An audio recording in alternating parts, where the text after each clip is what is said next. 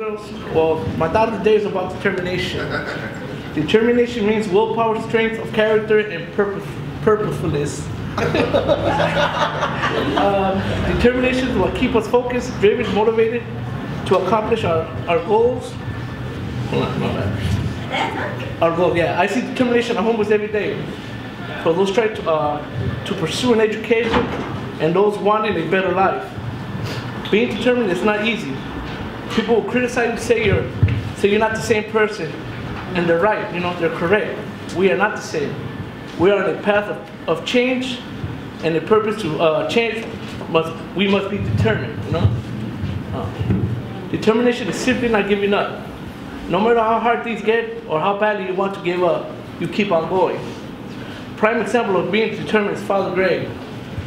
His love and determination helped us from moving off from the Lord's mission to leading us here to 130 West Bruno Street. Thank you very much, Father Greg, for not giving up on us and for your love, you know. And I end this with a quote from one of the greatest Dodgers coaches of all time, Tommy Lasorda. That's right. The difference between the impossible and possible lies in a person's determination. That's right. Think about that, man. Never give up. Thank you very much.